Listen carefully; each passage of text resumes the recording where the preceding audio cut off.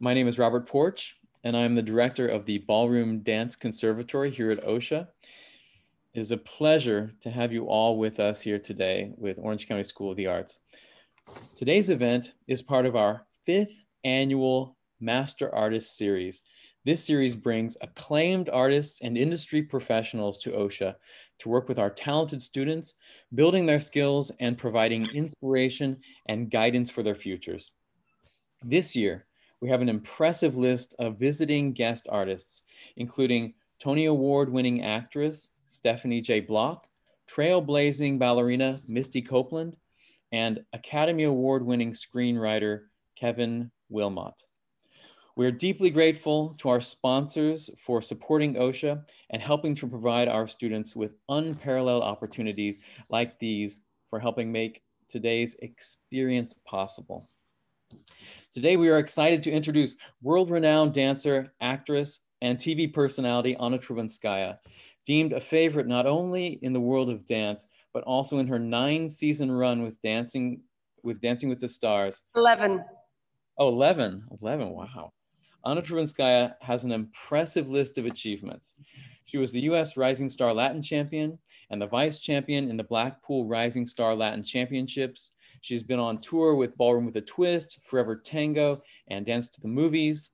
On TV, Anna has appeared in shows such as Shark Tank, Hell's Kitchen, ESPN's Mike and Mike, as well as HBO's The Newsroom.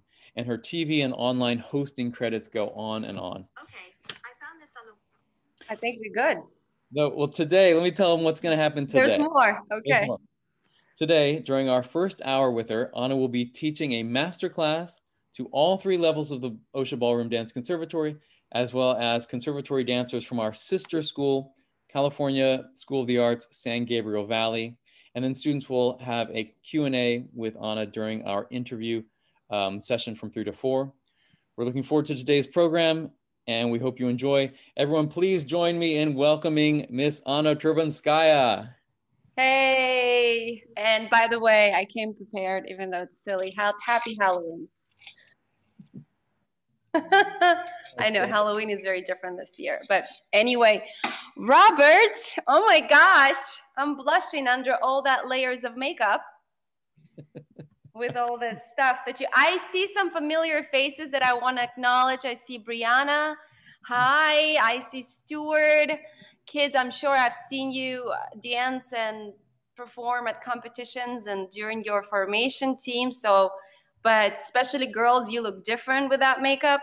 So I'm just gonna say hi to all. I'm very excited to be here. Who else is here that I know? Okay, gosh, it says a lot. There's a lot of people. This is exciting. This is very exciting. Okay, so Robert asked me to, I'm gonna go straight to the business because with all the introductions and everything, I want to make sure you guys have the most out of today's. And like Robert mentioned, the Q&A will be after. So if you have any questions, just keep them in mind.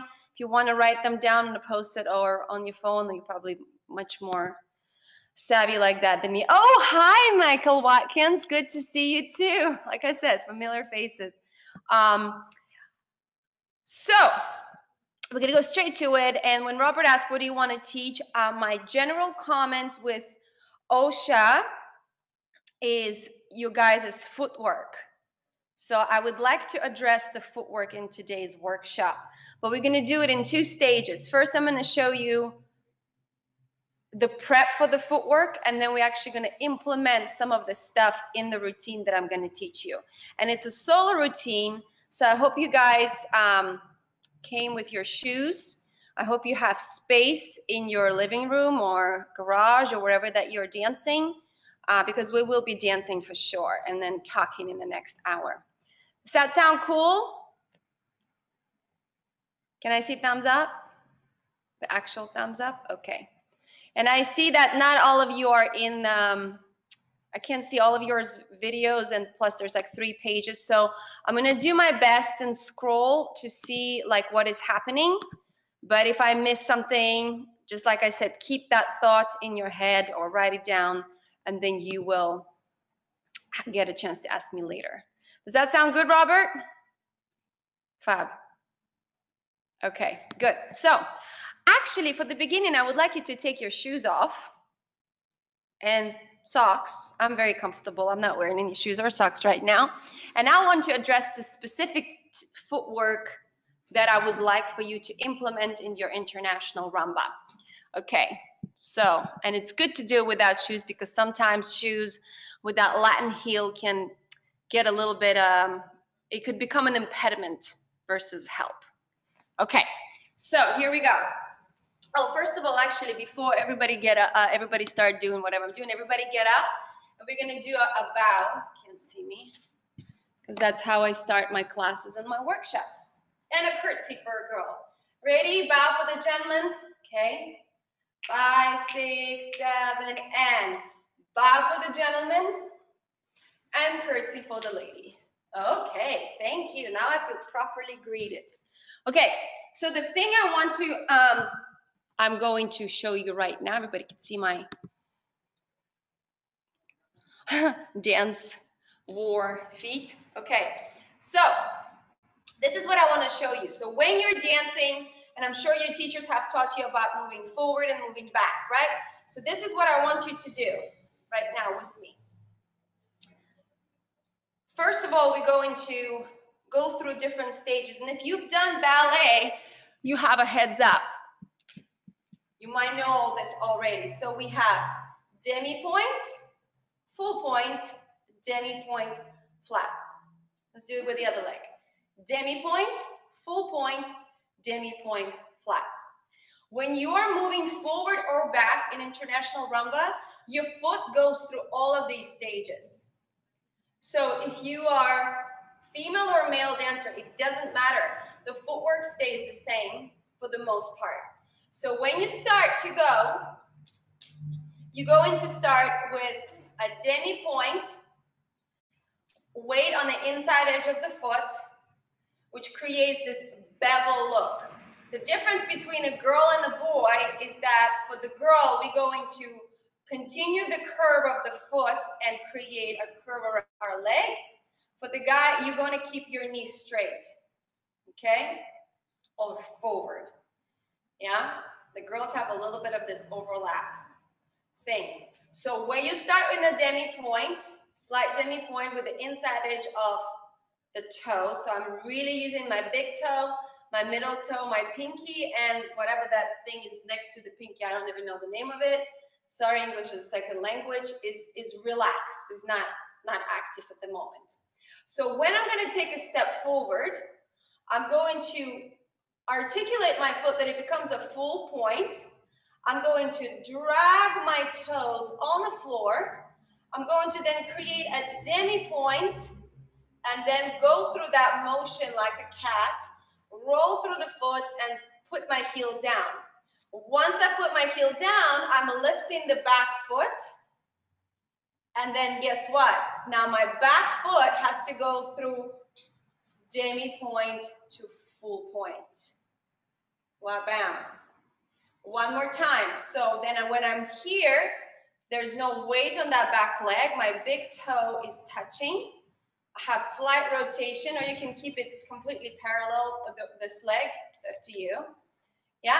And then again, I'm going to go demi to full, to demi, to flat. My back heel comes up, goes through rolling of the weight to the front leg. That's what your teacher calls push from your standing leg. Boom, boom, boom, boom, boom, boom, boom. Full point. Okay? I'm going to switch to gallery view so that I could see what y'all doing. I've been watching too much Fixer Upper, so now I'm saying y'all to everybody. Too much time. All right, let me see. Come on. Ready? So we start with the inside edge of the free leg that has no weight on it. Then we're going to articulate full, demi, flat, push off the back leg, demi, point. And there it goes, that little connection. Demi, flat, push off the back leg, demi, full, or point, yeah? Demi, flat, demi-full. All right, keep going, I'm watching you. And it would be great if I could see your legs. There you go, I see somebody's legs. Fabulous, great.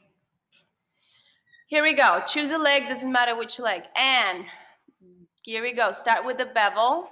Gentlemen, 2, just make, gentlemen, keep your knee forward. And here we go, demi to full, to flat, push off the back leg, all the way, point that back toe. Good, and now you're gonna go through bevel, to full point on the free leg, to demi, to flat, push off. There you go. We're gonna put some counts to it, yeah? I like to add, I'm sure as the other teachers, and as and all that good stuff. So this is what I'm going to count it as. So we start here. And actually this is gonna be This is gonna be and step, push off, and 2, 3, 2, 3. We're gonna do 2 slow. Sorry, I should have warned you. So we're gonna and 2, push off, 3, and 4, push off, 1, and 2, push off, 3, and 4, push off, 1. All right, let's do it again. I'm gonna watch you this time. Starting the and, we always prep the and first. And 2, step 3. Here we go. And 4, 1, and 2.3, and 4.1. Beautiful. Let's do it a little bit faster. Here we go. 5, 6, 7, and go. 2, 3, and 4, 1, and 2, 3, and 4, 1, and 2, 3, and 4, 1, and 2, 3, and 4, 1. All right, I'm watching you. Here we go. Ready? 5, 6, 7. Here we go. Step 2, push 3, and 4, 1, and 2, push 3, and 4, 1, and 2, push 3, and 4. Good. So this is a common thing that I'm seeing sometimes people do. That was pretty good, guys, though. Good efforts. Good efforts. Good job. So from here, you go da, and then you just kind of go like this. See that? That didn't do anything for me. Why I want to use this footwork is that I can roll my body weight all the way to the front of my front foot, my standing leg, yeah? So that's what I want to do. I want to use this, let's go this way, maybe it's better view. I want to use this back leg that is now in the demi point that we call it split weight, but it's not really split weight. It's not 50-50 really. It's about 70-30. Here's 30, here's 70. Now I want to push that off, but the way I want to push it off, I don't want to just go. Because what it did for my weight, it still keeps me slightly back and back weighted. And that's not going to be good for me. In the future, it's going to slow me down. It's going to make me slower and heavier. And those are not the best for Latin. Good for ballroom. Yeah, waltz is good. Foxtrot, slow, heavy. Maybe good. So I'm going to go 4, and then all the way, use that weight that's in the back leg. I'm going to roll that weight from the back to the front, and that's how I'm going to get that full point in the back leg. The way it should feel here is like any more you're going to fall. Any more you're going to fall. That's the full weight. So if you can do this, that means you're in the full weight, yeah? Then what happens after that, when I go into my settle action, and now my free leg starts to go, yeah, there's that connection. So I'm slightly going to regain the weight back just a tiny bit. And then I'm gonna, again, extend that leg. Boom, boom, boom, boom, boom. All right. Let me see it one more time and then we're gonna go back. Ready? 5, 6, 7, here we go. 2, 3, and 4, 1, and 2, 3, and 4, 1, and 2, 3. Oh, I see somebody in the studio. Very nice, beautiful. Let's do it one more time. I'll look at next page. 5, 6, 7, 4, 1, and step, push and step, push and step, push and step, push and step, push and step, push and step, push, step, push. Much better. Okay, so one little extra thing that I'm seeing, you do want to turn out your back leg.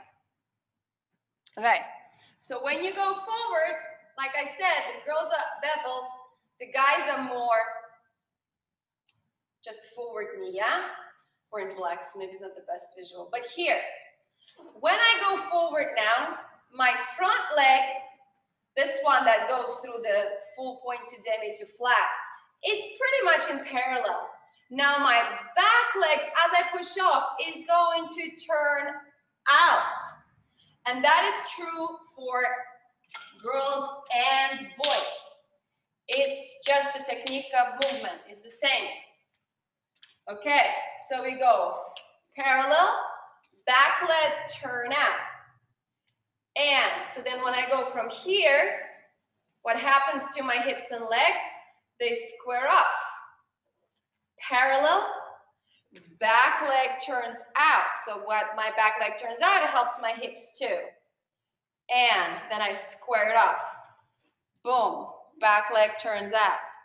And, okay, just a thought. All right, so let's move on to moving backwards. So when we go backwards, the front leg is in the turnout. So it's not parallel, it's in the turnout. It's like your body's confused for some of my dancer people there that do jazz and ballet. It's like your standing leg is in jazz and your moving leg is in the turnout. So that's a little bit like a little fun thing. So the standing leg is in the parallel and the free leg is in the turnout. Okay, so then when I go back, I'm going to, for the girls, go through the bevel. For the guys, you're just gonna go parallel, like that. Girls go through the bevel. Then you're gonna do the same thing. You're gonna go demi, flat. Once that heel is down, your front leg goes through demi to point, and it turns out. Bevel, demi, flat. Front leg goes demi to point, and it turns out. Okay, one more time. And back leg, moving leg, roll through it. Then front leg, demi to point, turn it out. It's a better line. That's why we do it. Looks good. Then you're gonna bevel it in, demi to point, turn it out, and 2, 3, and 4, 1, and 2, 3, and 4. Show me your heel, and flat. Show me your heel, and flat. Show me your heel. All right, let me see you guys. 5, 6, 7. Here we go. And step. Push off, and 4, 1, and 2, 3, and 4, 1. Good. All right, let's do it again. I'm scrolling through the pages here. Thank you. Here we go. 5, 6, 7. Here we go. And 2, 3, and 4, 1, and 2, 3, and 4. Same comment as before. Good job, guys. Don't throw your body weight, roll it, push it from your leg that you're coming from. What that means is, what I've noticed just a little bit, some of you do, about 35% of you, is this. You're going, and you just go, like I going, woo! Yeah, and I want to control that. So I'm going from here, and now I'm going to use that foot to control the shift of my body weight. And boom, and boom. Okay. So let's try that again. 5, 6, 7, 4, 1, and 2, 3, and 4, 1, and 2, 3, and 4, 1, and good. Yeah. I see some of you in the garage. That's amazing. Okay. All right. So if you noticing yourself off balance without any shoes on, that's a problem. You see what I'm saying? Like you have no heels on, you have no, it's just you and the floor. Your foot is completely flat. And if for some reason you're starting to go like this, when you're doing it this slowly, that most likely means two things that are connected actually. Is that you throwing your body weight, you throwing your upper body without controlling it from the lower body, without controlling it from your leg. And I'm sure your teachers were like, use your standing leg, both in the Latin and the ballroom. Right, Stuart? Yeah. So that's why I recommend to do something like that slowly, by yourself, no partner necessary, without shoes on. And then when you saw it without shoes, then you go, okay, let me put my shoes on. Not to say that you now dance forever without shoes. Of course not. Okay, so this was our little thing. So the things that we went through different feet positions, which is demi-point, full point to flat. We used how those transitions help us to actually shift our weight from foot to foot. Yes, and that we're using our foot like cats, how they use their paws to spring off or to walk, like when they stalk a birdie or something. Yeah, they're stalking.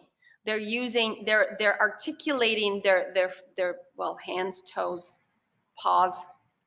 Yeah. So the way you are doing this with your hands, that's what you should also be able to do with your feet as a dancer.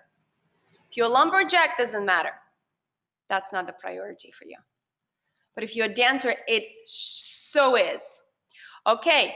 Now, if you have not been taking any ballet or any other forms of dancing but ballroom, I highly recommend, if you're like, Anna, I have 300 things I need to do, I don't have time. So I'm going to give you a little bonus. I'm going to show you a few exercises that I do to learn, to teach my feet, or to keep, more likely to maintain my feet, maintain my footwork. And if you are in your ballet, in your jazz class, contemporary, whatever it is that you do, still do it, won't hurt. Okay. So this is the time to do it with me and pay attention. Speaker view. Okay. So very simple. You are in the parallel. You put your hands here. You can put your hands here. You can keep your arms out. But you're in the parallel. You're going to go demi 2 point, demi 2 flat. Demi 2 point, demi 2 flat, till the cows come home. But 8 times will do. Then you do the same thing back. Demi 2 point, demi 2 flat. Demi 2 point, demi 2 flat. Point, flat, point, flat. So that was in parallel. Now we're going to turn into first position. Turn out and do it to the side. Demi 2 point, demi 2 flat. Demi 2 point, demi 2 flat.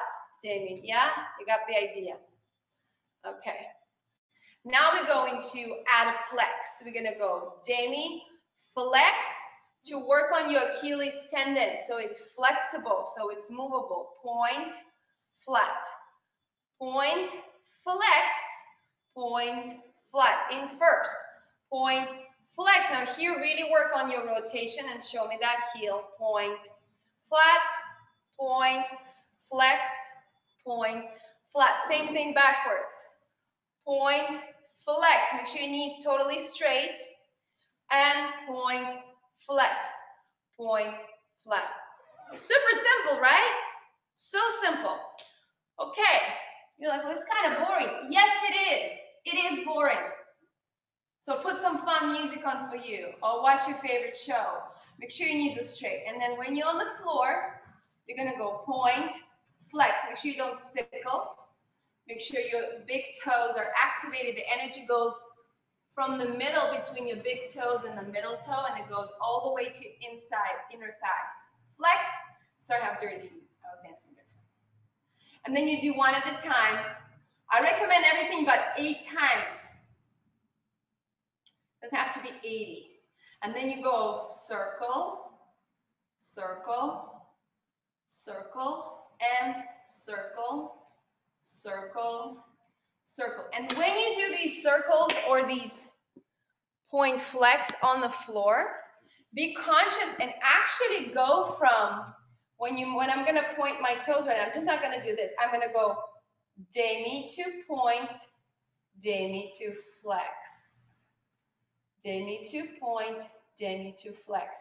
Then when I turn out, I go demi to point, collect, flex, demi to point, same thing here. Demi to point, collect, flex, demi to point, collect, flex. And the last one, but not least, you have a towel or a sweater or something, you pull it with your toes towards you like this. Like I say, you do that with your fingers, do that with your toes. And then you push it out. Yeah? I have way more in my suitcase of tools, but I think for now, this is gonna be good. You could do it before you're dancing, you could do it right after, you could do it first thing in the morning, when you're laying in bed, and you're like just trying to wake up and you do it. Those are all really, really good. Okay, so now my lovies, let's put our shoes on and use that flexible, juicy movement of our feet and toes and put it on rumba, okay? Alrighty, shoes on. Robert, you want to say something? Well, I think I did all of my talking in the beginning with my epic introduction. Every time I kept looking at over your career, I found new things and some things I didn't even know about. So I wanted to mention them. My favorite new piece of information I learned was that you were in the Sports Illustrated swimsuit edition. I was. Oh, it's wonderful. Right? Yeah. You know. I didn't know that. That's pretty cool. Yeah. Yeah. I mean, that'll give at you the time when that happened, that was about 10 years ago. I have to say I was probably in one of the best shapes of my life because I was dancing so much and doing these exercises all the time, every day. So, yeah, that was a fun little thing to do. See, you never know where your dancing might get you. You might end up on Sports Illustrated. That's true. So stay in the best shape of your life always. Well, for that particular shoot, I mean, I was very conscious of what I ate and working out and doing all that to specifically be a certain way for that shoot. Then after the shoot was done, I was like, okay, I'm gonna go eat a big bowl of pasta right now with the fattiest cream sauce, which I did. Oh, totally. Okay, guys, per popular request from Robert Porch, we're doing the rumba. So I'm going to face the mirror, so this way you're not confused. Because sometimes with like the mirror image, it's like, which leg is she starting from? But there you go. Okay. So we are going to start, we're gonna blend a combination of female and male sides or versions of sliding doors with a few little extra tricks. Okay. So there you go. So we're gonna start to the left with a cucaracha. We're not using the arms yet, so let's focus on the feet. Put your arms here or here, here. Just make sure they're not like dangling by your side. Okay. So we're gonna do cucaracha to the left. And 2 and 3 and 4. This is a girl's version, guys. Gentlemen, so really pay attention. You don't usually do that. 4, 1. Step back on right leg. 2, 3, 4, 1. And then here I'm going to add a little fun little thing. And 2, Okay? And then here is gonna, you have an option. You can do an extra spiral turn, or just do and 4, 1. Or you can do 2, 3, and a 4, 1. So let's go over that again. And 2, 3, and 4, 1. And 2, 3, 4, 1. And 2, 3, and a 4, 1. If you're not doing the turn, I'm going to show you version 2 without the extra 1.5 rotation. You're going cucaracha, half a turn, pivot, half a turn, step back, 2, 3, 4, 1, and 2, 3, and then slow this down. Still make it look beautiful. 2, 3, and 4, 1. And 2, because we want to meet all together back on the 2. All right, one more time. And 2, 3, 4, 1. And 2, 3, 4, 1. And 2, 3, and 4, 1. And 2, 3, hold. All right, let's do it with the rotation if you're doing the rotation. If not, then just remember that this is a stretch, it's a slow 2, 3, and 4, 1, a delay back walk, and then back on 2. Here we go. 2, 3, 4, 1. And 2, 3, 4, 1. And 2, 3, and the 4, 1. And 2, 3. Take a step forward, but let's just wait for a moment. All right, let me see you do it. 5, 6, 7, 4, 1. And 2, 3, and 4, 1. And 2, 3, and 4, 1. Da da da da da da. 4, 1, and 2, 3. So, okay, little tip. Before you're gonna do the combination right now, we're gonna do it again. Make your decision whether you're gonna do that extra turn or not. Because if you're gonna try to wing it and make a decision in the middle, you're gonna be late. So if you're not gonna do the turn, it's fine. It's not about that. The topic of today is footwork, if anything. Stretch that 2, 3, yeah? If you're gonna do the turn, you need to start moving 2 and 3 into the rotation, otherwise you're not gonna make it. Let's do it again. Here we go. And cucaracha, 2, 3, and 4, 1. And 2, 3, and 4, 1. And 2, 3, and a 4, 1. And 2, 3. Good. That was better. Yeah, you were much more conscious and intentional about this. Awesome. Okay, so after we did 2, 3, and 4, 1, if you don't turn it, and then we go back 2, 3, 4, 1, and then we're going to switch it up, and now I'm going to do the guys' version of it, and we're going to go 2. So we just went back 2, 3, and 4, 1 diagonal to the wall. Switch the direction into check, Latin cross, 2, 3, 4, 1. And that's a guy's version now. And we're going to add, everybody loves this step, so I'm just going to stay with it. And big, big, big stretch. Boom. Yeah, we love it. We love this big thing. Okay. Maybe that's not really footwork, but it looks good. All right, so we just finished our turn, or we didn't do the turn, whatever. Then we go back, great basic, 2, 3 diagonal to the wall. Switch to check, 3, 4, 1. Big, big, big, big movement. Stretch, 2, 3, 4, 1. And then we're gonna go and 2, 3, and 4, 1. And then we're gonna, just because it's fun, we're gonna do bachata in a rumba. 2 and a 3 and a sit. Because why not? Yeah? One more time. Let's go from, after we just finished that 1.5 turn or no turn. Yeah? Here we go. Back basic. And 2, 3 and 4, 1. Make it a full step. And then you go in check. 3, 4, 1. This is a delayed walk. Into diagonal, I just change the direction. Then you go big, big, big, big, big, big, big, big, big, big. Here, back to where you started. Press, press, then right foot back. Right bachukara, left bachukara, sit. So for the gentlemen, I would recommend not to do the sit.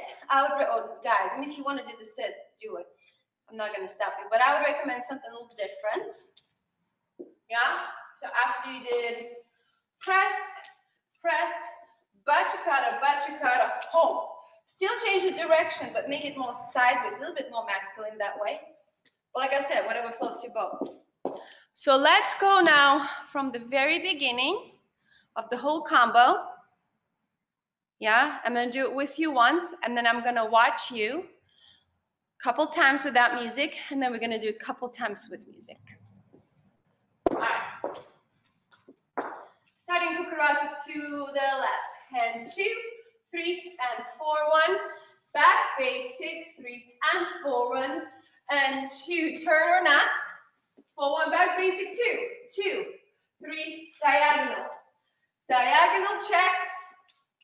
Delay. Big, big, big stretch. Boom. Press, press. Bachukara, bachukara. Sit or boom. Whichever one. Yeah. If you're gonna be you want to do a more feminine way, then do a really nice sit onto your right leg. If you want to do it a little bit more masculine looking, do whatever you want. Just make it look good. Okay, here we go. 5, 6, I'm watching you. Please do. 7, here we go. Cucaracha. 2 and 3 and 4, 1 and 2, 3 and 4, 1 and 2, 3 and a 4, 1 and basic 3 and 4. Check forward. 2 and 3 and 4, 1. Big lunge. 2, 3 and 4, 1 and press and press and bachukara, bachukara. Here we go. Nice. Let's do it again. Little bit faster this time. 5, 6, 7. Here we go. 2 and 3 and 4, 1 and 2 and 3 and 4, 1 and 2, 3 and a 4, 1 and 2 and 3 and 4, 1 and 2, 3, 4, 1 and 2 and a 3 and a 4, 1. Keep going. 2, 3, 4, 1.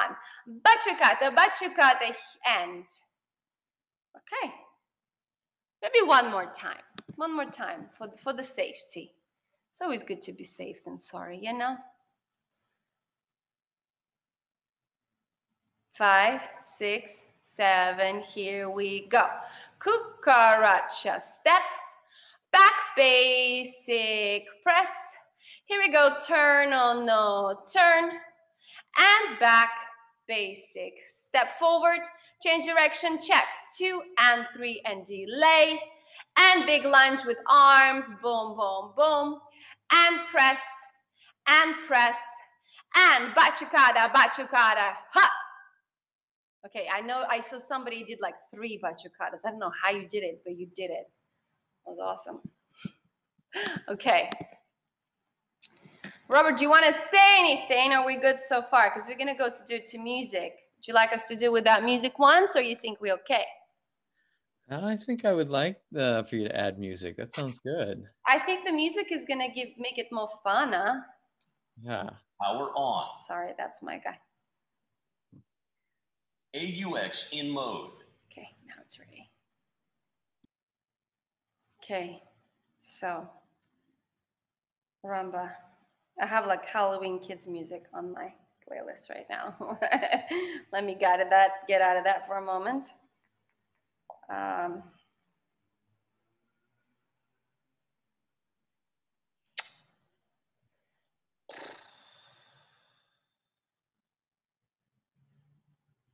Are we feeling like an oldie? Are we thinking like a... Oh yeah, let's do this one. Let's do this one. It's so cheesy and so like. When your legs don't work like they used to before. All right, here we go.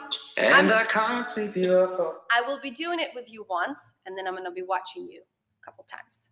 Cool? All right. Everybody saw that video. We're not gonna be doing the stuff in the video. We're gonna be doing international rumba. But when your legs don't work like they used to before. And I can't sweep you off of your feet. Will your mouth still remember the taste of my love? Let's start on Honey Eye. Will your eyes still smile from 5, your cheek? 6, 7, 4. Darling, I will be loving you till we're 70. 2, 3, and a 4. 2, 3. And baby, my Check. heart 3. could still fall as hard at 23. And I'm thinking about how people fall in love in mysterious. Aye, okay. I know. Everybody's favorite wedding song, right, Robert? And of course, Totally. Gabe I was thinking about that. Every wedding dance that year was that song. I know. It's Love like, oh, you want thinking out loud? Oh, okay. Sure, let me create something unusual for y'all. Okay, guys. Question, how does it sound? Robert, maybe you guys can send Stuart. How does it sound when it comes from my end? It's good. Yeah, we hear just fine. Okay. Okay, guys, let's do it. When your legs don't work like Let's they skip used the to before. intro because the rhythm is a little bit funky. And I can't sweep you off of your Just feet. get into it. Start moving your hips. Get into your toes that are like fingers. The taste of my love. All right. Will your eyes still smile? 5, 6, 7. Here we go. Cucaracha. 2, Will 3. be Hop. loving you till 3. we're Press. 70. 2. Turn, turn, turn. Hop. Back. Break. 2, 3, 4. Change direction. Shut. 3. Delay. 4. And press. And press. And chaka, chaka, chaka, chaka. Hop. Okay, good. Let's do one more time. We're gonna wait for new phrase. Just the touch of my hand. Well, me, I fall in love with you every single day. And I just wanna tell you I am. 5, 6, 7. Here we go. Cucaracha. 4. And 2, 3, 4. And 2. Turn or not turn right now. Back. 2, 3, 4. Check. 2, 3. Delay. And big lunge. 4. Press. Press. Chaka, chaka, chaka, chaka. Sit or stand. Nice. Let's do one more time. Here we go. 5, 6, 7. Here we go. Cucaracha. 4. Back. 2, 3, 4. Keep going. When my hands don't play the strings 2, the same 3. way. Change direction. 2, I know 3. you will still Up. love me the same. 2, 3, 'Cause 4. honey, your Press. soul could never Press. grow. And chaka, chaka, chaka, chaka, cha. Green. Nice. Good. All right, good times. All right, guys, this was pretty good. Well done. Osha. Okay, so now let's go back to where we started, which is we talked about feet. So I want you to really, we have a little time left, we're good. I want you to really focus on finding places that showcasing your feet. Okay, now, this is what I didn't say. Show me your feet all the time. I didn't say that. I said consciously find places where footwork is going to be showcased. Does that make sense? Because if you're thinking about footwork, I can't even say it fast, all the time, then guess what happens? The other things go away. Then maybe the hip action goes away. And then maybe, oh, somebody's calling me. Sorry. My bad. Yes. Maybe some other things go away, right? So we prioritize. We find moments where we're showing our feet, when we're showing our footwork, where it's really conscious. It's very strategic. Okay? We're not, well, I can speak for myself. I'm not trying to do every single possible thing all the time, because it's humanly impossible. We don't multitask. We go from action to action to action to action to action. We could do it one thing at a time really fast. We could do millisecond of a switch between your nervous system, your neurons go in one direction, then they go to the other direction. But there's still a little bit of a one thing goes, then another thing goes, and a third thing goes. Yeah? So I'm going to give you my version of strategic places that I would do.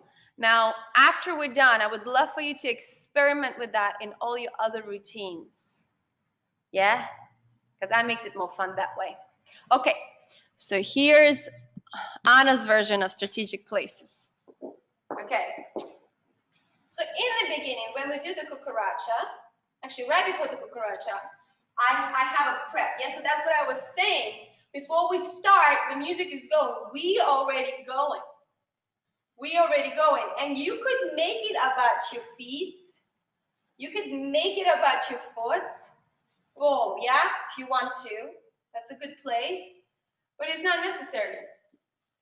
But I already have energy in my body. I'm already ready to go into the two that way. And when I do the two, when I cucaracha, my feet are actually flat on the floor. So they go 2 and 3. Yeah? So I'm actually not showcasing my feet here. I'm showcasing other things. Maybe it's my hips.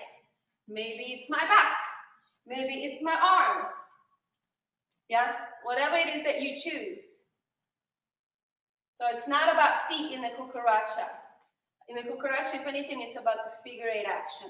So we go 2 and 3. Now when I go 3, I have to shift my weight. 3 and 4, 1. Now this is not me thinking about my feet. Because from 4, 1, I have to now think of prepping for the rotation on and 2. But now on 2, oh, I'm going to show my feet here. 2. That's my first place. When I'm actually making it like a big point.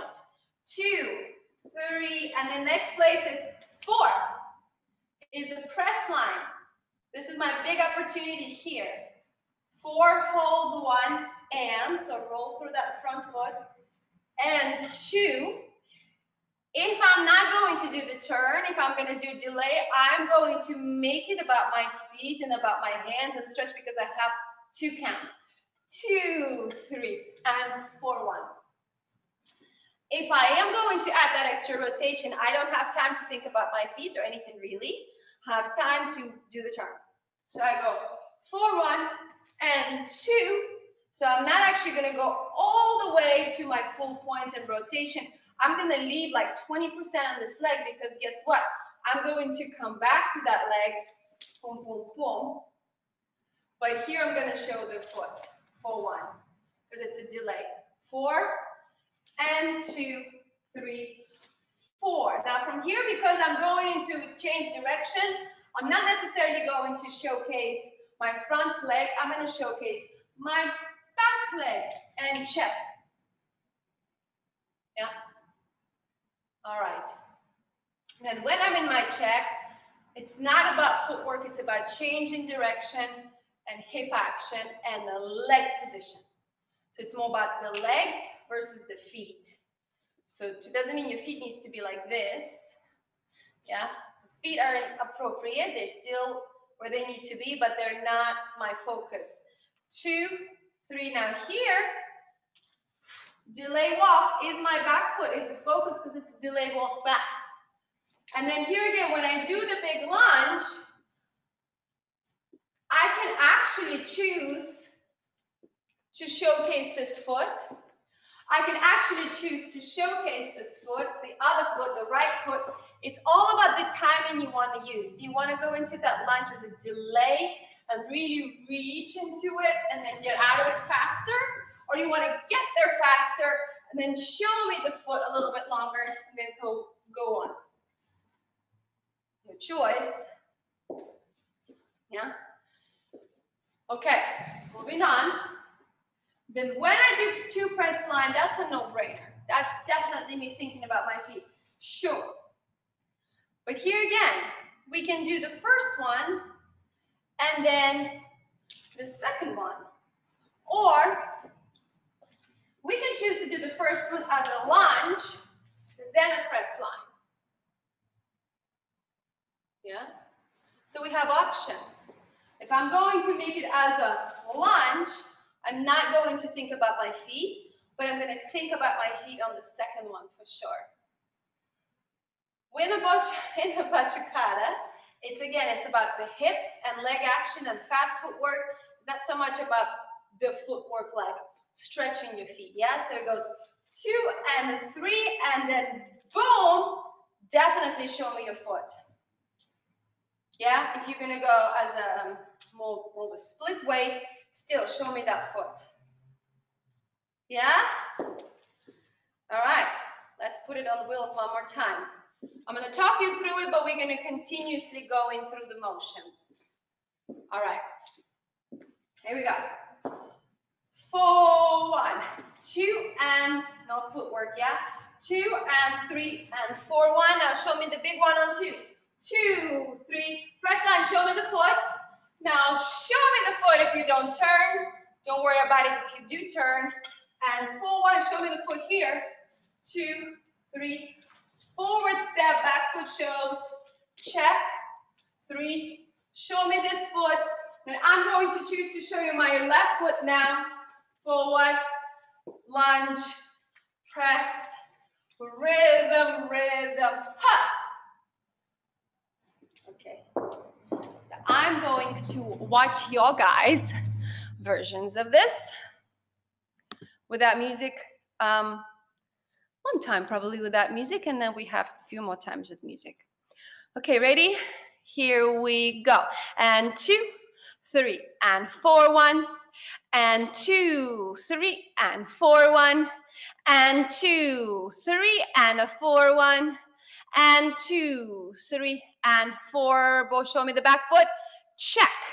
3, and show me the delay. And 2, 3, and 4, 1. And press or lunge. Press or lunge. Yaka daga daga daga sit. Show me that nice foot. No, don't move. Aha. Good. All right, let's do one more time with that music. And a little bit faster. 2 and 3, 4, 1. Cucaracha. 2 and 3 and 4, 1. And 2 and 3 and 4, 1. And 2, 3 and 4, 1. And 2 and 3 and 4, 1. And 2, 3 and 4, 1. And big lunge. 4, 1. I love the little press and jigga, jigga, jigga, jigga, ha! Nice, beautiful. I love that somebody added their like contemporary spin to it. I love it. Beautiful, gorgeous.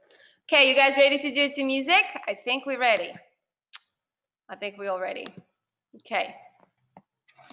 We keep in the song, Robert, you like it? It's good tempo, it's slower. That's why I think it's good for now when we're thinking about things. When your legs don't work like they used to before, And it's about legs in the beginning, huh? and I can't sweep you off of your feet, will your mouth still remember the taste of Start my thinking love? that you're going to be moving your body to this music. Get into it. Will your eyes still smile from your 5, 6, cheek? 7, Darling, I go. will be loving you Open up, foot. 4, till we're 70. 2, And baby, my heart could still fall as hard at 23. And I'm thinking about how people fall in love in mysterious. All right, your version, guys. Let's do it. Maybe just the touch of a hand. Well, me, I fall in love with you every single New phrase, day. waiting for the new phrase. And I just wanna tell you I am. 6, 7, So honey, here we go. Cucaracha. Hop. 2, take me 3, to your hop. loving arms. 2, yada da da da, hop. 2, Kiss me 3, under the hop. light of 1,000 Check. stars. Back. Big one. Place your hand on my Tap. beating heart. And press. And press. Thinking now, Yaga daga daga daga daga maybe da. we found love right where we are. I love it. I absolutely love it.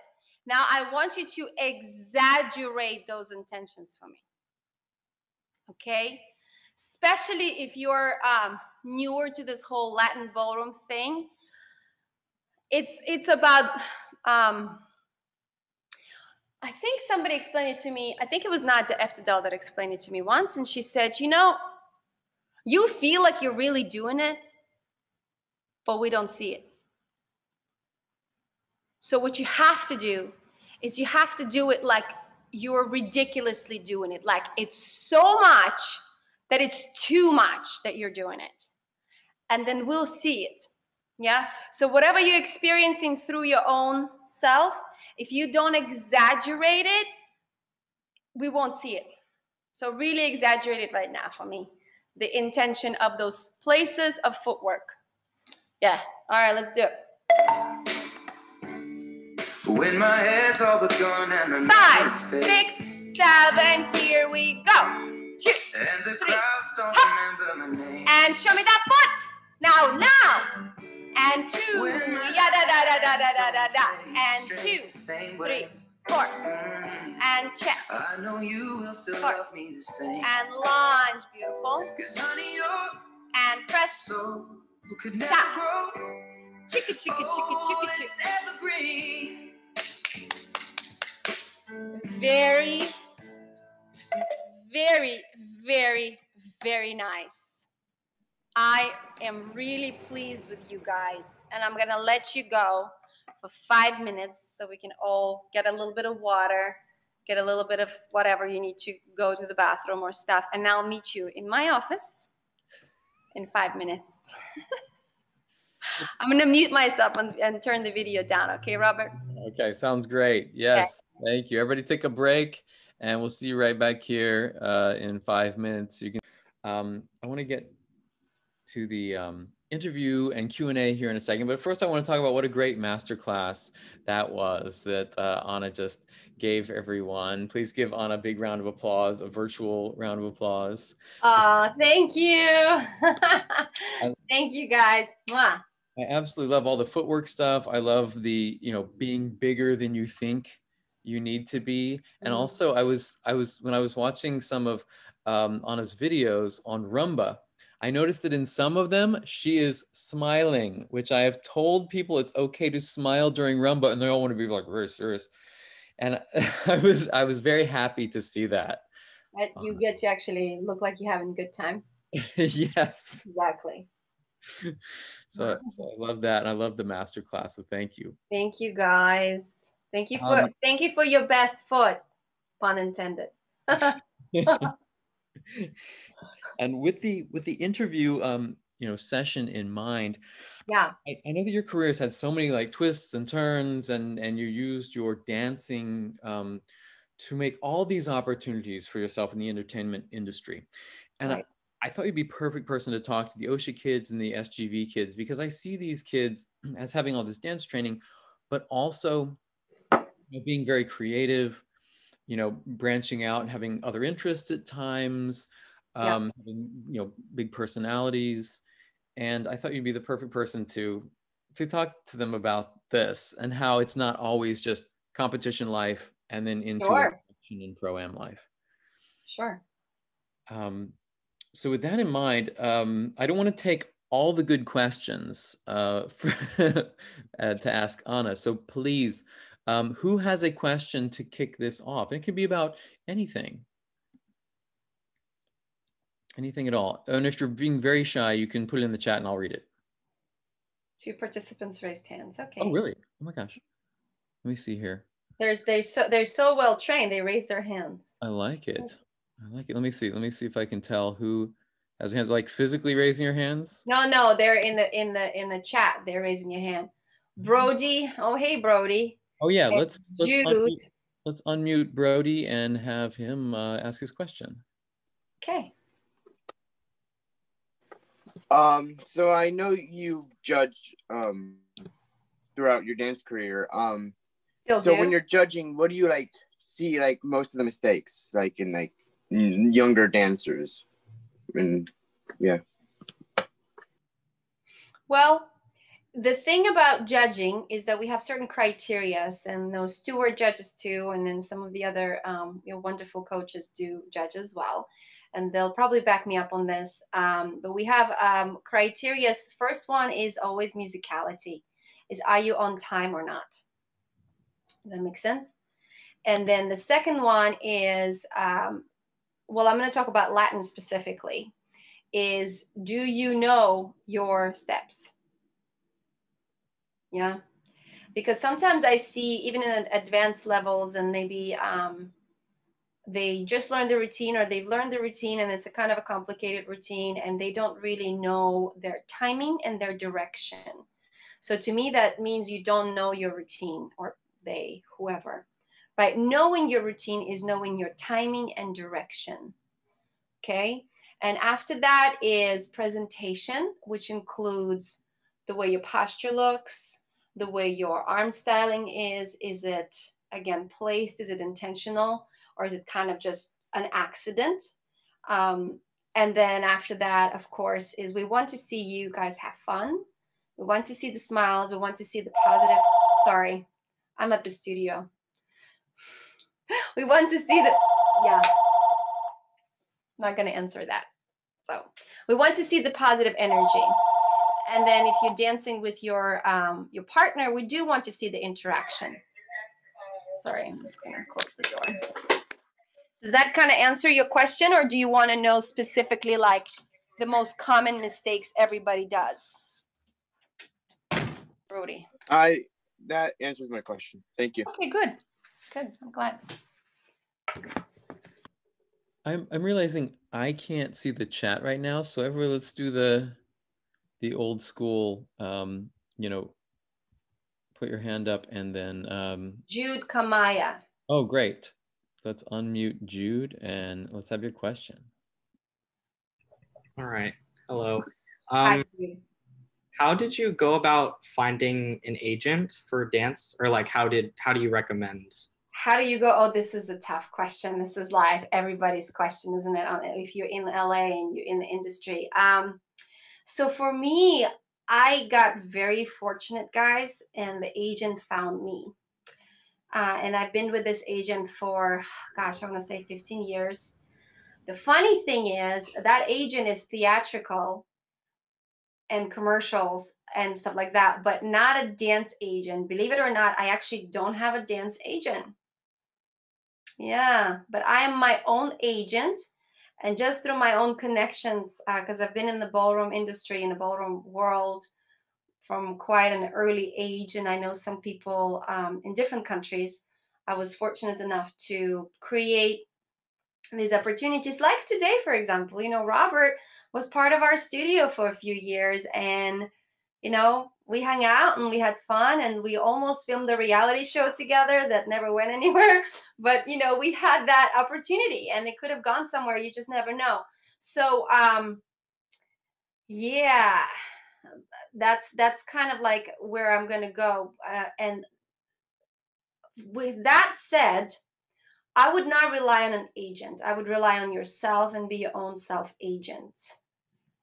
Yeah.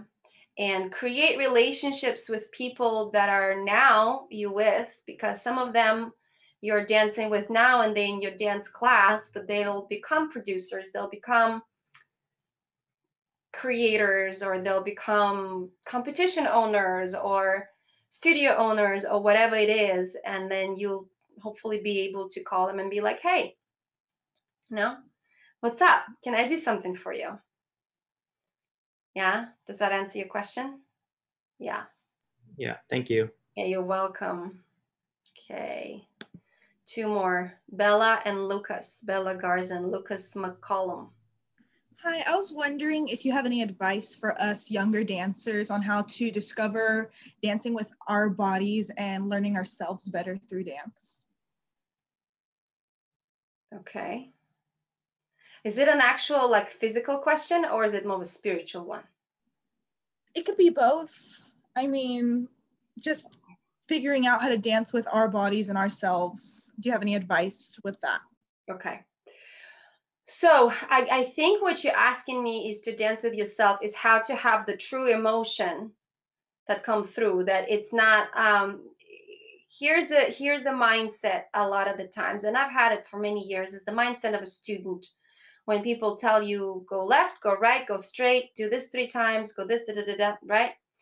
And then whoever you work with, you start to a little bit look like them.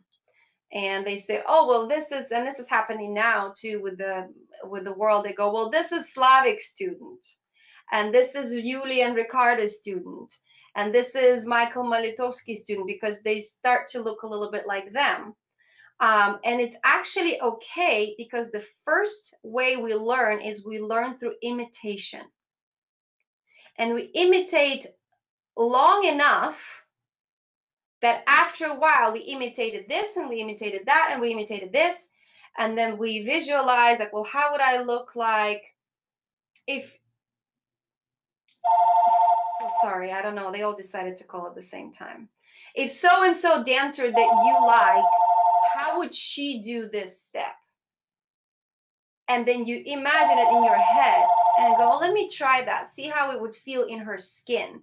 So you actually imitate first till that you've built enough your little imitation pods that then you go, I think that one, and then think this one, and now it's this one, and then you start mixing matching things until you become your own chef, until it becomes your own recipe.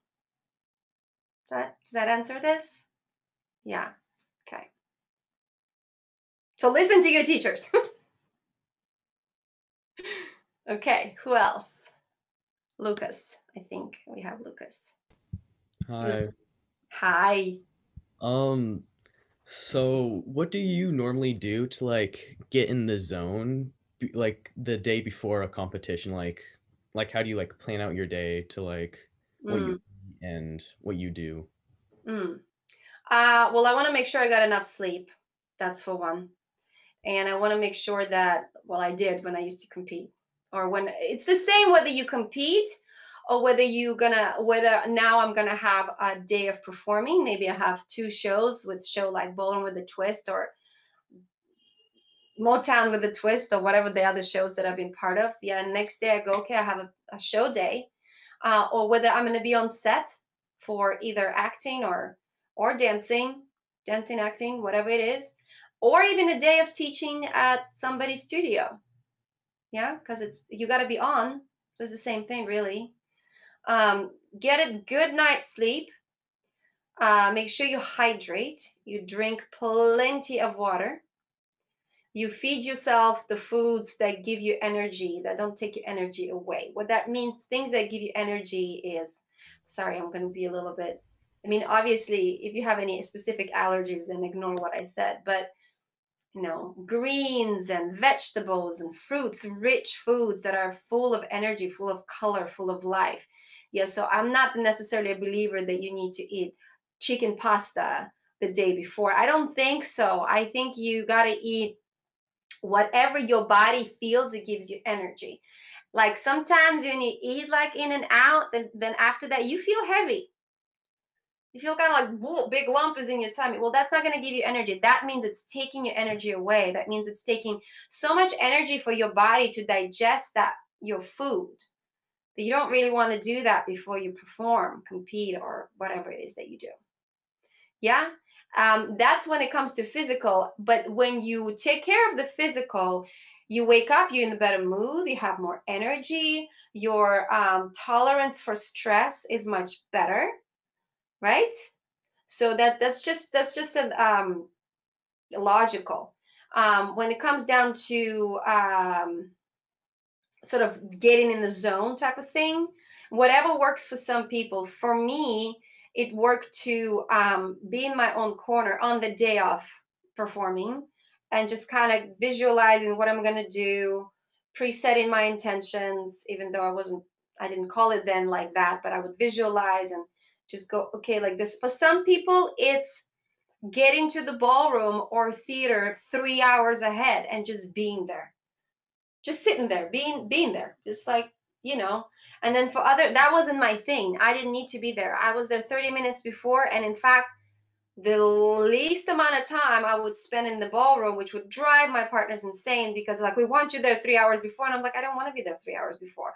I'll show up an hour before and I'll sit in my corner right there. This is where I'm going to meet you. So that was my process. And then some people, they go and they hang out and they talk and they just interact, and like that's what makes them tick. That's what makes them get ready for the event. Hope that answered your question, Lucas. It did. Thank you. Good. All right, Janae Holster. I'm keeping an eye. Keeping an eye. Hi. Let me see. I was wondering, because I know you've done a lot in your career. So when the job gets hectic or you're struggling to find your motivation, what keeps you grounded and what brings you back to dance? Oh. Okay, so I had my plate times when I would freak out and cry my eyes out, and the way it works for me, and I found a very clear connection between sleep and freaking out. The same situation, I would be very similar to, like, 99% of similarity, and I got decent rest and it didn't bother me that much. And then the other time, for whatever reason, maybe I flew into another country, I'm jet lagged, and it would really get me, it would really bother me. So that's definitely number one. Number two is there is such thing as burning out. And when you're inside of yourself, you're like, I just would rather be doing something else than this. That means you burn out, you take a break. But you be honest to yourself. You don't be like, well, they all doing it. Well, it doesn't matter what they're doing. You got to do what you got to do. That makes sense, yeah? And then you give yourself a permission to say, I'm going to take a sabbatical. I'm going to take a break, hiatus, whatever you're going to do. I'm going to read 100 books, if that's what gets you. I'm going to paint a painting. I'm going to, whatever that gives you joy. I'm going to go hang out with my friends. I'm going to go hang out with my family. I'm going to, whatever it is, something that's enriching you in the way that fills you up. And artistically, we need nourishment, not just, obviously we talked about it right now with the other guys physically, but we need nourishment emotionally, spiritually, and psychologically too.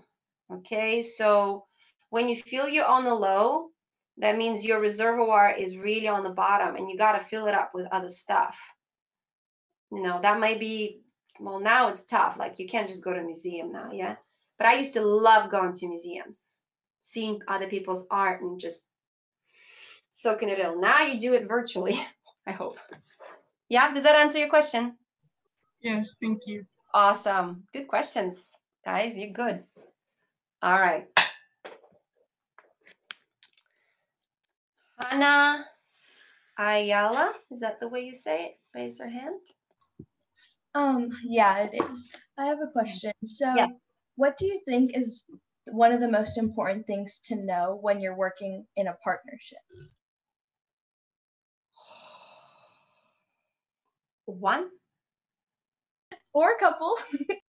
There's no one, really.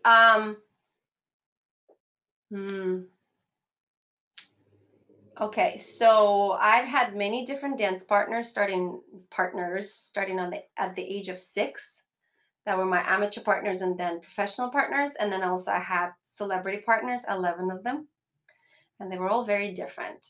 So the thing about when you work with a partner with another person, the first thing that I've learned with bruises, emotional bruises, and lots of drama is you got to remember they're not you. And they're their own person and they're different. They're just different. They are. They're like a whole other species. That's number one. Number two, there's a thing about the way boys are and the way girls are, and that is totally different. There's a wonderful book called Men Are From Mars, Women Are From Venus. I recommend to read it, not just for romantic relationships, but just for relationships with guys, or just getting them to get to understand them a little bit better. So if I have to give you that one advice, it would be that. Accept them for who they are, that they're different. Give them the space to be themselves, and also give them the space to make their own mistakes. And don't try to fix it for them. Okay? I hope that helped. Thank you so much. Sure. Okay. What's up? Who else is that? Other people like, yeah, this is good. I'm eating. Somebody else ready? Or Robert, you can just ask some questions. No, I see some physical hands that went up. You see physical hands. Okay, good. Of the other Hannah. Hi. I just Hi. have a question. So, how do you motivate yourself to continue dancing when you haven't had a partner in a really long time? Oh, that's a tough one. So I think a lot of people are going through this right now, especially with COVID. I mean, unless you like live, that's your sibling or something, or you guys are quarantining together. A lot of people are not able to dance in partners. The thing that and I had moments when I didn't have a partner for some time. And the main thing to focus on is that the right partner will come if you're ready. It's like being lucky. The right opportunity meets preparation. But when that opportunity comes, and it will come, you better be ready. Because if you're not ready, the right opportunity, aka a partner, will come. They'll have a tryout with you, and they say, well, not you, me, whoever. It's okay. So you want to make sure that you get yourself so darn good, so just like the best you can be, not Anna, not Robert, not whoever, that when that right opportunity comes, and dance solos, just put yourself out there, just put your dancing, even if it's a solo dancing, just shine, girl, just shine. And then the right person, the right partner will appear. Because at the end of the day, it's about you and not the partner. Does that answer your question? Yeah, thank you. Good. Glad. I saw that Grace Kim had a question.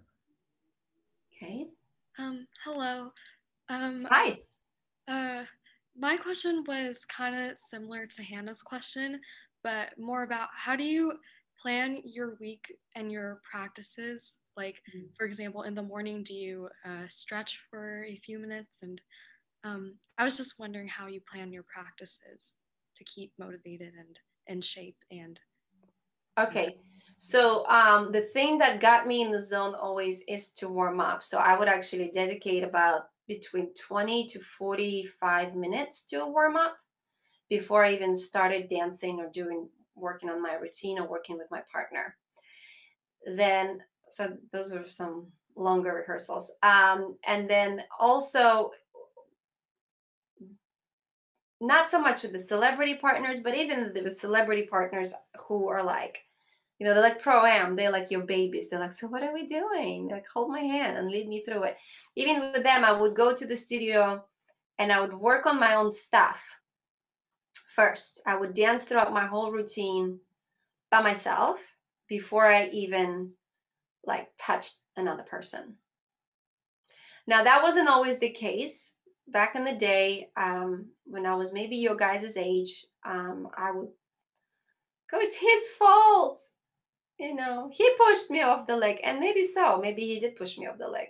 Actually, even when I was already a pro and already much older, I would still like do the blame game. Yeah, and like just it's not worth it. It totally isn't. So just warm up.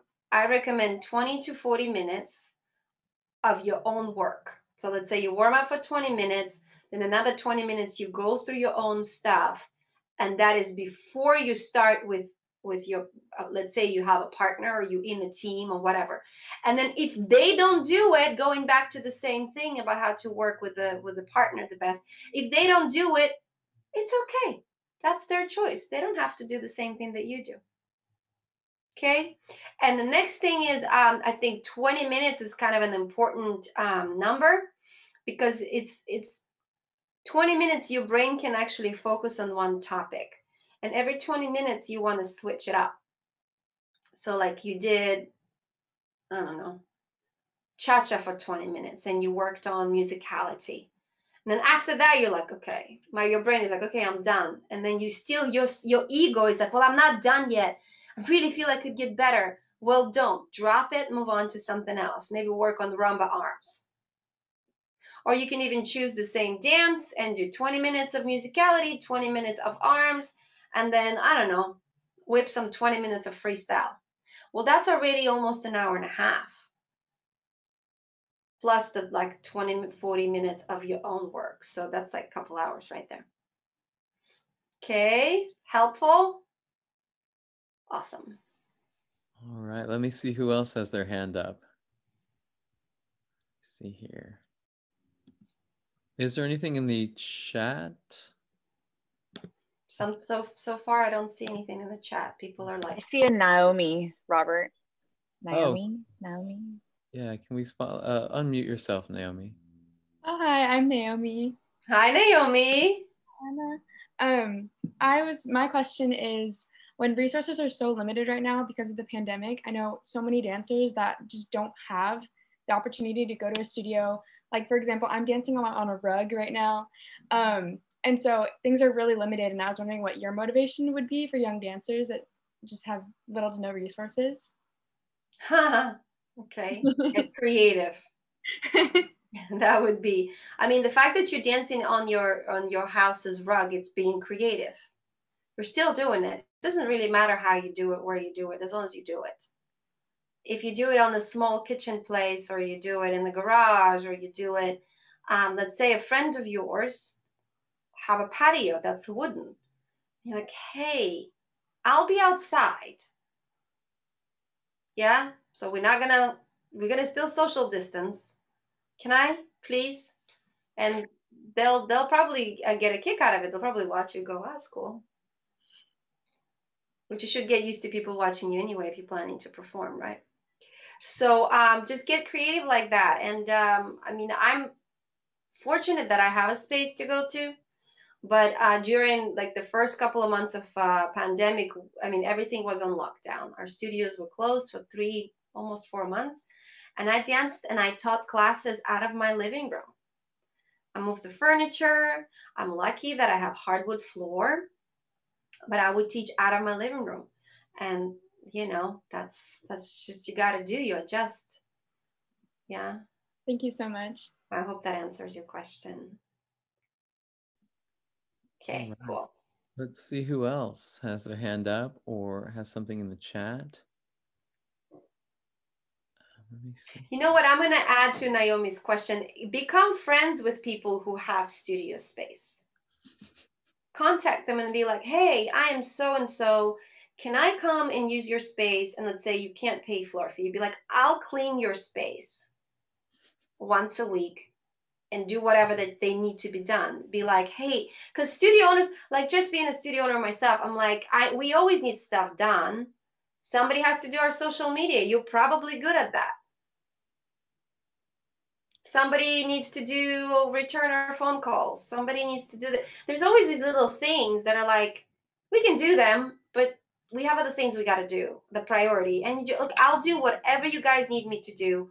Can I please use your space like twice a week? And they'll be like, yeah. So trade with them. Yeah? Okay. Robert has a dance studio. My dance studio is actually just a really made up garage. Exactly. But it's a space. It's a dance space. I see you dance there. Yeah, totally. You still need your floors cleaned, Robert. It's okay. No, that's true. I need social media stuff. I don't have the patience for that. Thank you. Exactly. Exactly. Maybe Brianna needs a babysitter. I don't know how comfortable she is with some person. Yeah, exactly. I'm open. See? Send in your resumes. See? Just get creative. Okay. I saw a question from Megan. Okay. So my question was just, what are some things that you found to like look out for in the entertainment or ballroom industry that you maybe wish you knew before, or that you would want to like warn someone of? Oh, I see. Are we talking about like a certain type of harassments? Something specific like that, or just general? Just general, like some things that could get like discouraging, or some things like being told no. I see. Somebody would told me about that. Something that you'd like to remember. Right. I gotcha. So if let me rephrase that question of yours, Megan, if I may. Yeah. If I would now talk to my 25-year-old self that was entering actually I was younger than that, 24-year-old self that was entering Hollywood world, what would I say to myself? Yeah? Is that your question? Is that the question? I hope so. Because that's what I'm going to say. I would say to myself, try to the best of your ability to not compare yourself to other people. Because you're not them, they're not you. You have and it's tough. Even now I struggle with it. Especially with social media. It's so much worse than it used to be. You look at their Instagram posts and like everything is peaches, but it's what they're putting. Yeah, that's not reality. It's a show. Everything is for show. The TikTok videos, the da-da-da. I mean, it's like, just stay on what you want to do. Stay on what makes you happy. And take care of your own self. And then if somebody has something that you like and you kind of start to get envious of them, you start to compare yourself to them, that's actually a healthy thing. That means that there's some element in that person, that girl, that boy, whatever, that you like, this is cool. So the way to go about it, and gosh, I wish I would told that myself. I had so many envy moments, like younger, terrible, very destructive. The things that I would say to myself is like, this is the quality that I like in this girl or this guy. It's not like I want everything that this person has. No, I just want that thing, and I feel the lack in myself of that thing that's missing in me. Okay, how do I go about getting it? Now that's productive. That's getting creative. That's getting forward thinking, right? So not to compare yourself to others. And if you do tend to compare yourself, which is very natural, we all do it. Look, I still do it. It's to go, okay, what is exactly that is I want? What is it that I see? And I go, gosh, I really want this. What is it? Pinpoint that particular quality or personality trait or hairstyle or whatever it is and go, cool, I want that. How do I get it? That's it. I hope that was helpful. Yeah. Megan, your internet is a tiny bit slow. Yeah. Yeah, it was very Anna. helpful. Thank you. Yeah. What's up? Oh, you just froze for a second, but now you are back. I'm back. Let's see if there's any other hands up. I hope you heard me preaching about not comparing yourself to others. I did. I actually love that. I thought that was a good perspective on it. And I see a kind of a Not theme. mine. I you know I have a YouTube PhD.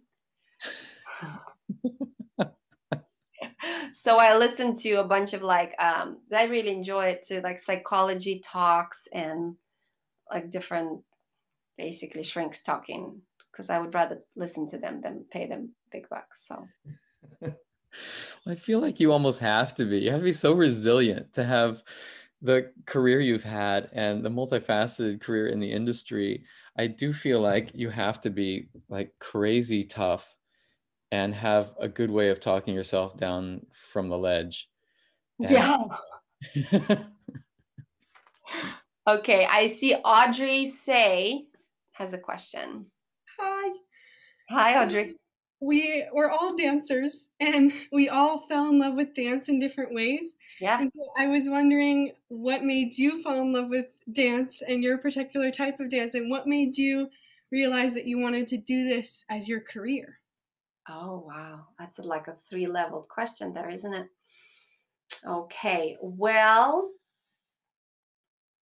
in the beginning, there was nothing. No, but I'm sorry, I'm just getting some water. My mom and my dad were actually professional ballroom dancers. So my mom asked me to go to the studio when I was 6. She first put me to gymnastics at 5. But I was complaining a lot, and it was like rhythmic gymnastics with like the super stretchy, gooey ones. And that was still Soviet Union, guys. That wasn't even Russia. We were still like communist country.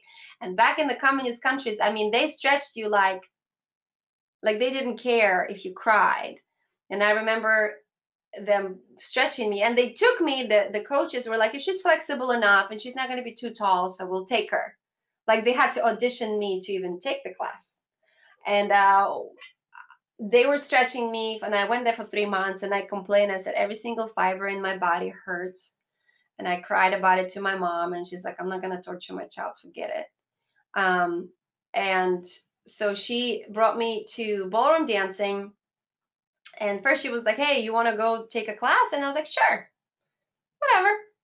I see you dance. I see Papa dance. I see all your friends dance. There's no worries. Sure. It was a very natural transition. It's like they would be like, hey, you want to go to the park? Hey, you want to go play ball? It was like that. It was very, very not unusual for me.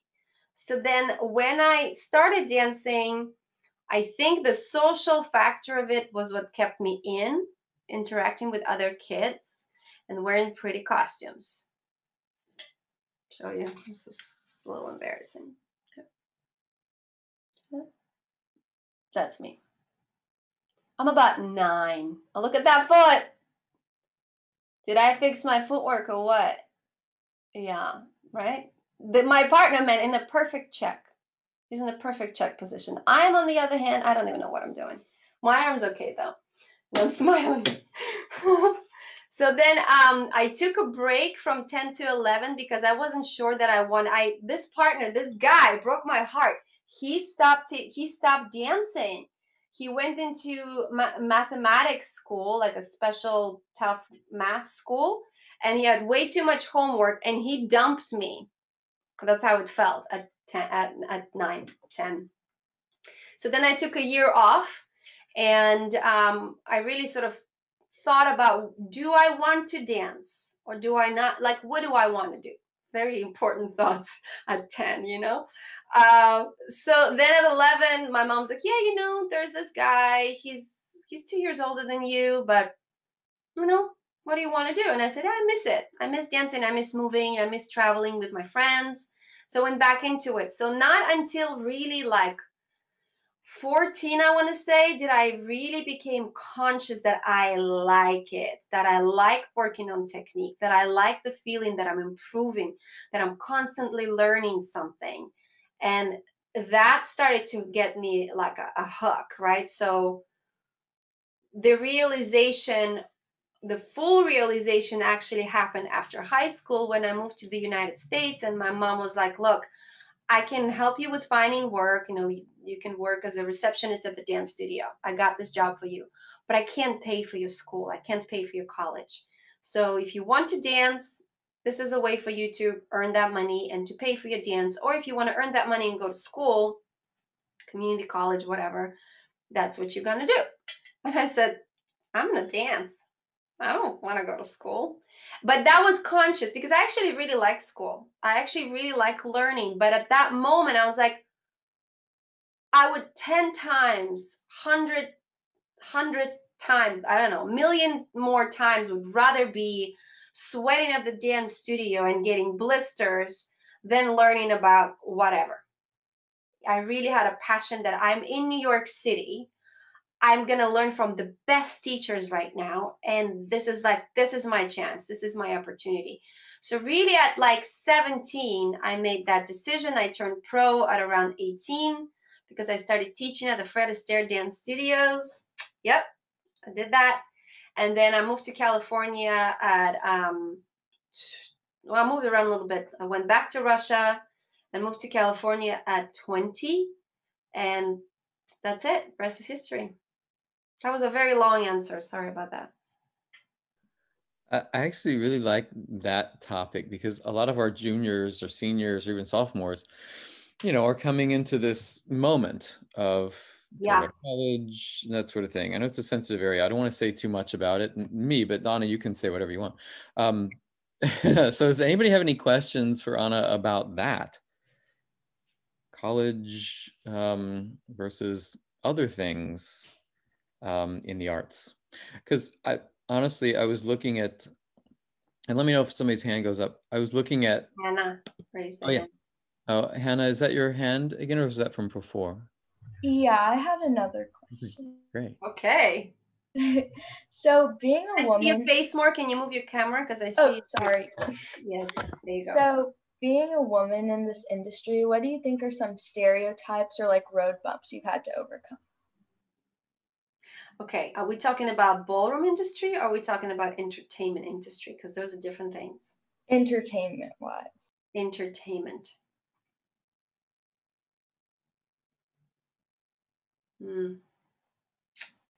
Well, I feel like there's, how old are we what's the youngest person that's on the chat right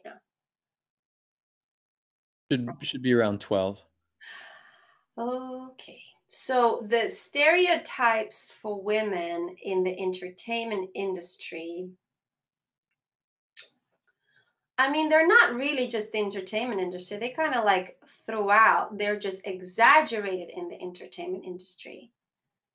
Anything you see in the arts is just the exaggeration of life. So whatever you see and hear that's happening in the arts, it's happening everywhere. It's happening around you. It's happening in your neighborhood. It's just in the arts, it's like extra, you know, like we talked about exaggerating today with your footwork.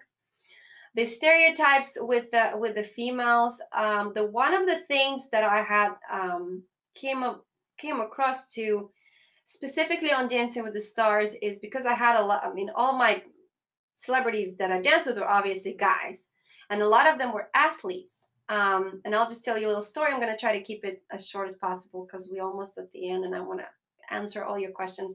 I was actually coaching Kurt Warner, and that was already after 6 seasons or something that I was on the show. And he's the nicest guy ever. He is so polite. He is such a gentleman. He's genuinely a really good guy, family guy. You know, I mean, he probably has some bad traits, but like they're like this big. But anyway, so I was coaching him and I was being tough on him, and I said, hey, like I was Russian with him. I was very like, boom, we got to do it, da da da da. And I was like, and I could just see his face. His facial expression was like oh, this woman nagging me. And I'm like, Kurt, if I right now would be a male telling you exactly the same things in the same tone of voice about the same thing, you would say, tough coach. But because I'm a female, because I'm half your size, because I'm younger or whatever, you think other things. We have a 12-year-old here. I don't know what I'm allowed to say. Whatever I said was the word B. Yeah, I said, you think I'm a B. I hope that everybody understand the word I said. And that's just because I'm a woman. I said, well, and he kind of looked at me and he was like, but because he's such a nice guy, he was like, I gotcha. I understand. And that was our conversation. After that, I was a tough coach to him and he took it like a champ and he got so good and I'm so proud of him. So that's probably one of the things, yeah, that you got to be pretty. You got to keep your mouth shut. You're going to just look at the newscasters that are females. They wear like a pound of makeup on their face, their fake lashes, their hair is all perfectly done, especially on the certain news networks. We're not going to go which ones, but they're like Barbie dolls. They're Barbie dolls and they're intelligent women and the things they say, they're world-class reporters, but they still have to do all that. Do you see what I'm saying? Now, the positive of it is that we have it. And if we choose to go that route, as long as we make it as a conscious choice, whatever you're going to do, make it a conscious decision. I'm going to do all that because I participate in the ballroom dance competition and I'm going to do the fake lashes and the fake tan because that's the protocol. If it bothers you that much, if you feel like that's demeaning to you as a female, as a strong personality, don't do it. Don't do it. But don't ever do something because you feel you have to. You don't have to do anything. As a female, I'm sure the same probably would be for the guys, right, Robert?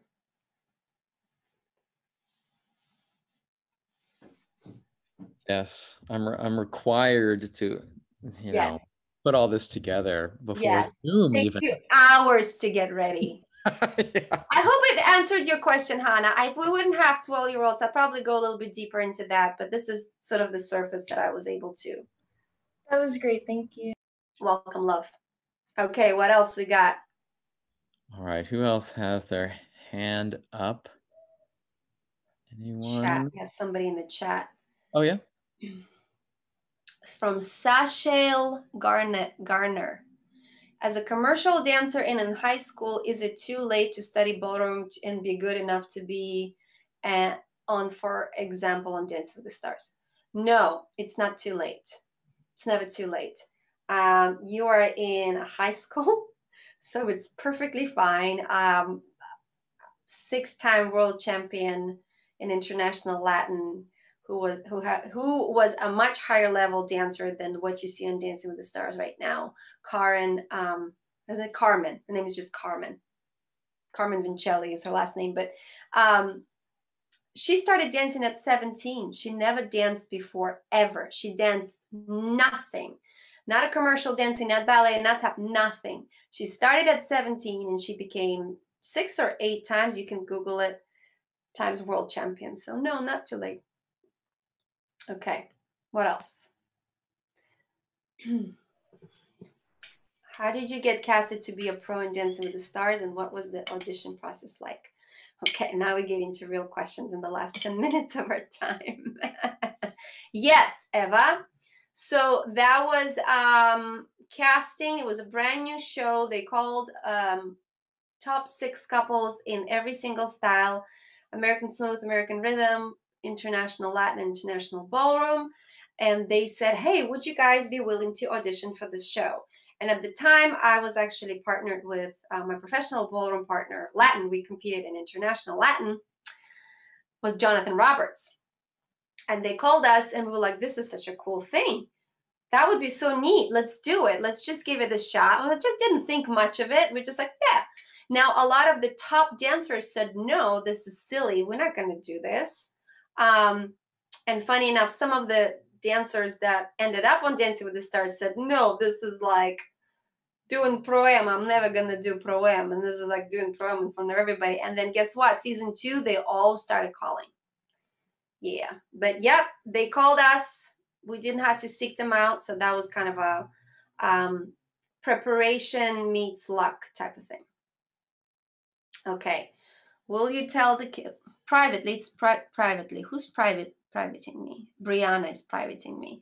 Will you tell the kids how you feel about being a Latin dancer and dancing smooth? They all think they are only good at Latin and not very good at smooth. Haven't found the similarities yet. Maybe you could share your experience.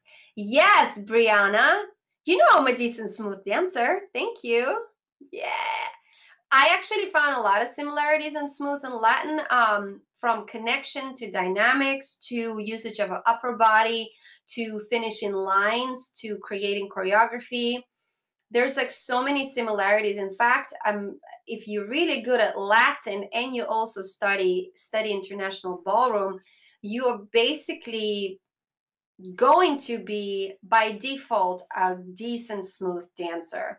And Latin right now is so smooth right now is inspired by so many different dance styles, from Latin to contemporary to jazz to Broadway to commercial dancing. It's really kind of a fun, creative dance style that's one of the youngest ones. So it's still developing, it's still growing. So yeah. All right. You're welcome, Eva. Do you guys have any more questions? We have like 5 minutes. Oh, yes, Jude. Yeah.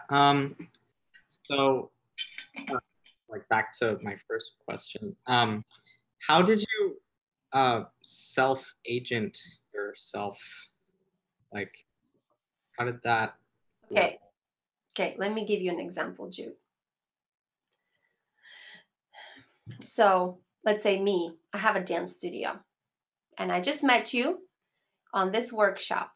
And then in the future, I'm going to see you hopefully one day, maybe when this is all over, even online, maybe at some dance competitions and dance performances. And I see you improving and I see you getting better and better and better. And you're just getting so good. And then you come up to me and say, hey, Anna, remember me? I'm Jude. I asked you all these questions. I'll be like, oh my gosh, Jude, that's right. Wow, you're so grown up. You're getting so good. Hey, can I intern for you for your dance studio? Would you let me teach at your dance studio? And I'll think about it and go, well, you know what? Maybe this is not the right time. Or I'll go, you know what? I need a teacher. Thank goodness you asked. That's what I'm talking about. Networking. Yeah? Does that make sense? Yeah, thank you. Okay, good. You're welcome. All right. How we doing, Robert? That was like a 1 minute answer. Anybody else? Oh, hi, Brianna's baby. So big. Okay. Anybody else? Questions? Going once? Otherwise, the teachers have the last question. Oh, wow. You know, I will take the next one if no one else does, because I've had a couple with what Jude was talking about.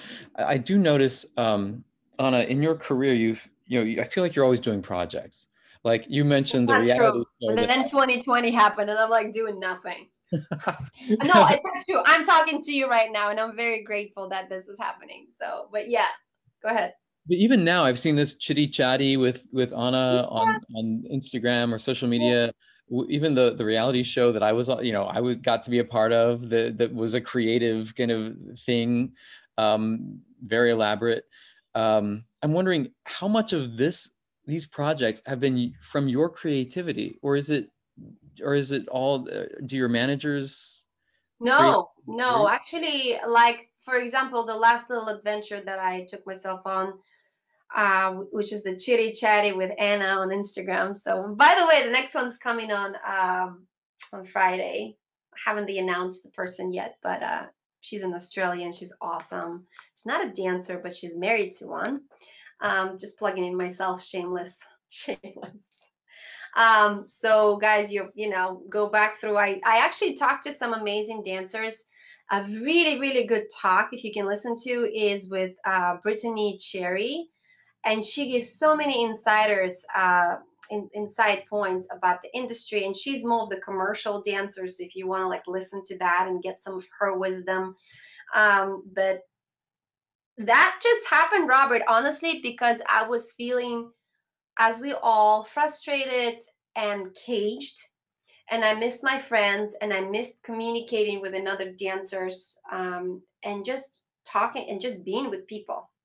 Because we travel, I coach, I judge. So there's always something going on, some kind of exchange of energy, so to say. So this was for me just like, you know what? I'm just start doing it, and just do it on public. Because a lot of friends in LA that I have, if they're gonna do it on public, they'll do it. But otherwise, they're like, oh yeah, later, whatever, da da da da, and then it's like never happens, because it's like that definitely element exists. So some of the other stuff that I did, my husband, he's quite creative. He's an artist. He's a writer and actor and a musician. And like in comparison to him, I feel like I'm not that creative. I mean, he's always doing stuff, and I sort of get inspired by that. We did a collab together where he was playing a guitar, and I did like a freestyle dance. It wasn't really pre-planned. It wasn't too choreographed. So I'm a little bit messy, but I don't care, because it was just all kind of on the rooftop, blah, blah, blah. But we did it because why not? Because we were bored. And whenever you're bored, you go, how can I entertain myself? Because I can't binge watch Netflix anymore. I'm over it. What else can I do? And that's sort of how the creativity sometimes comes about, is actually from boredom. So I don't know if that's very that wasn't a very good answer, but there you go. No, I love that. And I feel that from you. I feel like these things I see you doing are part of like your creative mind coming up with something and then just doing it. I see you posting things, you know, videos of yourself dancing, or, you know, all these different projects. And I feel like you do have to be creative these days. And I feel like that's what keeps you going. I think we are running out of time, but I'm okay. I can still talk if you guys don't talk. My lesson is coming at 4:30, so I could be with you for 10 more minutes, but I'll go on that. You don't have to anything. That's first of all. You choose to. If you want to, if your choice is you want to go there, yeah, then there's a certain action steps you want to take. This year for me, my plan was just to not grow mold on myself. You know what I mean? Just to do something, just to get my creative juices flowing, just to do, just play, just have fun, just do something that brings me joy, which is dancing, choreographing.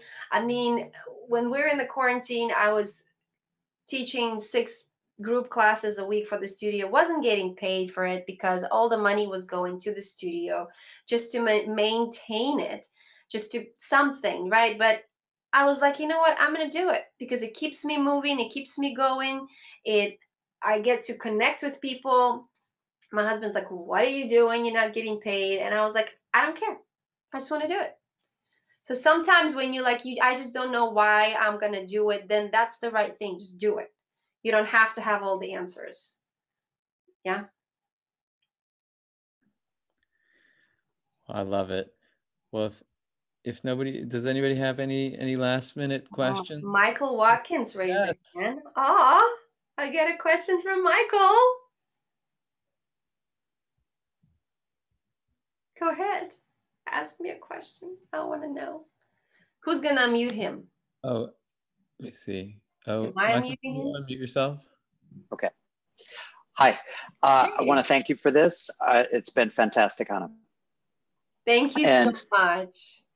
To piggyback on what you were just talking about, and in the question and answer session in terms of being proactive, can you speak to the students about how to think about or to best utilize their time with us while we're Zooming meeting with them? You want me to preach to them? Please. Oh my gosh, I'm like the worst. Brianna will tell you she took lessons with me, and I'm like, well, if this is what you want to do, that's what you do. I mean, here's the thing, guys. If you made a conscious decision, if the decision was not made for you, and I don't think it was made for you because you are in the art school, okay? If you're in the art school, you're not in the math school, you're not a future engineer, you're not a future coding school, you know, whatever, future Bill Gates school. You are in the arts. That means you made that decision consciously. You said, I love it. I want to do it. This is fun. I'm doing it. And then you chose a dance, ballroom dance, whatever dance. You chose that. You're like, this is kind of what I want to do. So what are the things, if for some reason your teachers are telling you, you're not really utilizing this time, you're not really going to your fullest, you're not going, you know, we don't see your full potential. Let's just call it that. They're all very polite. But, you know, in my country, they would say, you're lazy. You're not working hard enough. In this country, you're not supposed to say that. It's not appropriate. Okay? Now, nobody is really truly lazy. There's no lazy people. We're not born lazy. We are born curious and adventurous and creative and always wondering and always like if you look at little babies, little kids, they're like, what is that? Oh, what's that? What's that? You know why they're that way? Because A, they don't have any fears. They're not capable of fears yet. Their brain isn't developed yet to have that emotion. They don't have fears. First of all. Second of all, they don't have enough life experience, aka baggage, to stop them. So they take everything with open eyes. They're like, everything is awesome. Yeah. So then if you go back to this is how you truly are. This is how we all are. Adults, teenagers, kids, we all have this sense of wonder and curiosity in us and sense of creativity. We were made that way. That's in us. Otherwise, we wouldn't survive as species.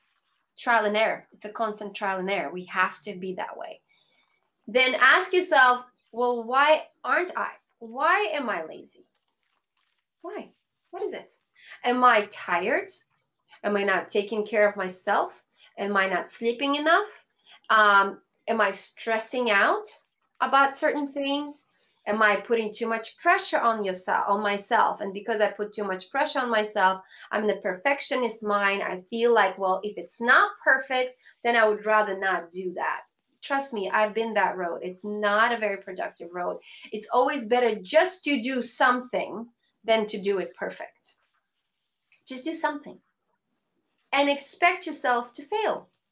Mess up as much as you can. Because through messing up, you're also learning. Yeah? So if this is like, you're like, I just don't want to do it. I would rather go code. I would rather go become a bookkeeper than do that. Then be honest with yourself and say, you know what? Not for me. I did it just because all my friends did it. I did it to please my mom or to please my dad or to whatever it is that you did it for, fame, celebrity, I don't know. Then don't do it. Yeah? I don't know, Michael, if that was a really good answer. But that was... Oh, it's very good. Thank you. The honest one for me. Thank you. I thought it was great, Anna, because you're being honest with us, with the kids. And I do feel like that's what we wanted. That's why we wanted everybody to be able to ask whatever they want and then you to be able to answer it however you want, and you have. You've been very honest with us, and I think this has been a very inspiring session. It's been fascinating for me. I hope it's been just as fascinating for everyone, for all of the students, and I so appreciate you being here with us today, Anna. Oh, you're so welcome. It was my pleasure. Thanks, guys. I'm going to applaud you for great questions, wonderful work, and hopefully not the last one, and just go out there and mess up. Go out there and make something beautiful out of a mess. There you go. Okay. Awesome. All right. Awesome. Thank you, everybody. Okay, guys. Bye. Bye, y'all.